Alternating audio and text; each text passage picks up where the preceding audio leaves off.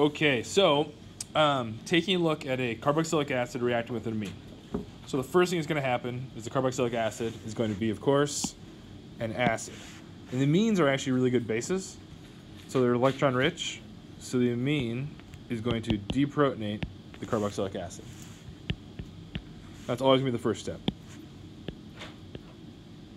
This makes the carboxylate, the negatively charged, resonance stabilized, deprotonated carboxylic acid, and it makes the amine, and so essentially it makes the salt, right? A plus charged nitrogen. Now, under normal conditions, this would be it. Nothing else is going to happen. But you can force this to react and to form this, the actual amine. And you also generate water.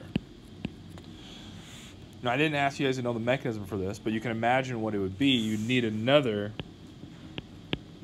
amine. So you're going to need an excess of amine, at least two equivalences, at least two of them. And essentially, right, when there's a lot of heat, and I'm talking like 300 degrees and maybe some pressure, you can get this reaction to go. Because the problem is, why this doesn't go, this is an okay nucleophile, right? But that carbon now is not very reactive. And why is that carbon not very reactive now? What? Well, the resonance, right? This whole area right here is electron rich now, right? There's a negative charge. We're asking this to be an electrophile when it has a negative charge. That's kind of weird, right? And because of the resonance, this carbon, right, is not as delta plus as you'd expect.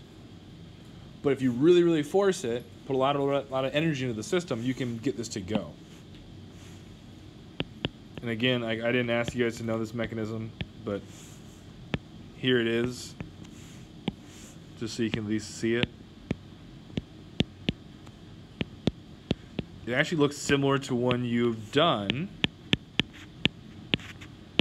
with the lithium, alkyl lithium. We did this, right? Where you got something like this maybe, but it wasn't. There's no plus charge, but you could do a bunch of proton transfers and eliminations, and eventually get to here after following a couple steps. Like I said, I'm not asking you to know the mechanism, but this is what the idea behind this is.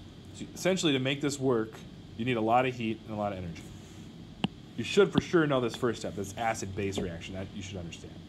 How we got all the way to here, I'm not asking you to know just now. But you should know if these two things are around and there's a lot of energy and heat, you're going to make that amide.